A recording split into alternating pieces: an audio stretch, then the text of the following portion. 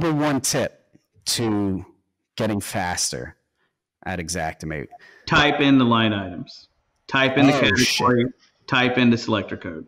Dang, you're going that far. All right. When you find a line item that you need to use, X out of the search window. Now, the search window I keep referring to is the one in the quick entry. That's the only one I use. And I know when you're first starting out, I would tell everybody tries to treat the search window on the top of the screen in the estimate items window. Everybody tries to use that like a Google. It's not a Google. I always tell everybody it's more like an Ask Jeeves. It's like that's a very good point. It's just a filter. So I would tell you, go down there and do the category and the selector code, type it in there, find your category. If you're doing something like for roofing, when you click on, you can click on the little triangle there, or hit spacebar, however it pulls up the list of the categories. Once you know, okay, I know I need to go down the roofing aisle. So once you see that code that says RFG, X out of it, X out of the window and type in RFG. Open up the selector code view. Find whatever line item you're looking for there. If it's a 3-tab shingle, so now there's only 240. So you look and see the code 240. X out and type in 240.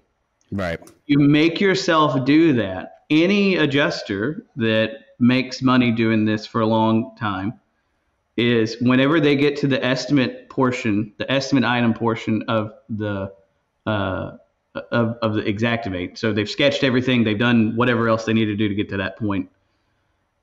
Once they start writing up the line items, it should just sound like you're typing. Right. You know, a lot of the adjusters that I have that all kind of pair them up with new people, they'll sit there and they'll talk the entire time sitting right next to the person doing their own work until it gets to that part. And that's usually when you see them, you know, tell everybody like, all right, hold on real quick. And they put in their headphones and then they're just sitting there typing up a report. You can't get there by always searching and then clicking and then searching and then clicking and then doing that kind of stuff. So that's what I say. That's my biggest thing.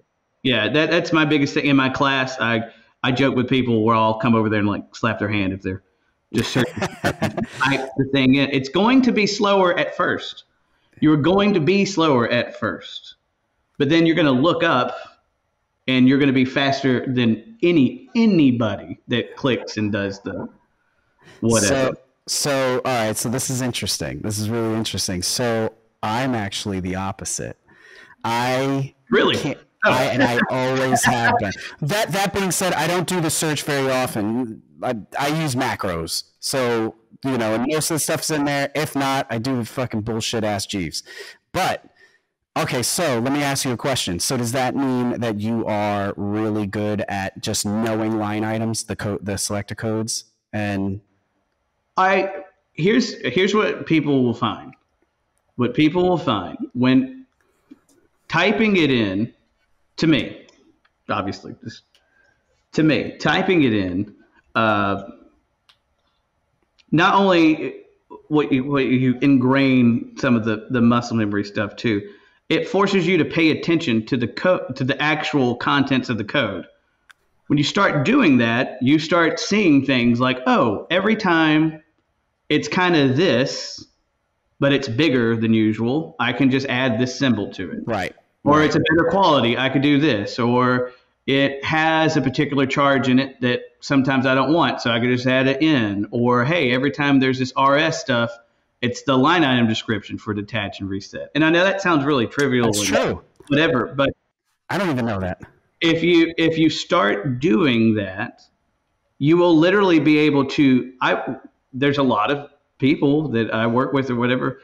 We will. Now this sounds pompous. I don't mean it like this. Let's do it. Let's hear it. But you wind up being able to guess line item codes sometimes because there's always this one base. It's like learning a different language. If you learn like a Latin language where you learn a base word, then you just conjugate it. So that one word you learned is actually like 6. Well, if you just look at like the base codes, there's like maybe 45 that you use all the time. And out of those 45, it's kind of arbitrary number, but probably something like that. It's not 100. Right. It's like the 45 ones you use all the time. And out of those 45, learning those little, like the greater than and the less than or the minus or an S or an RS or an N, out of those 45, if you could do each one of those, then you inherently, now you know like closer to 200 codes because Right. I just know this base there. So that's what,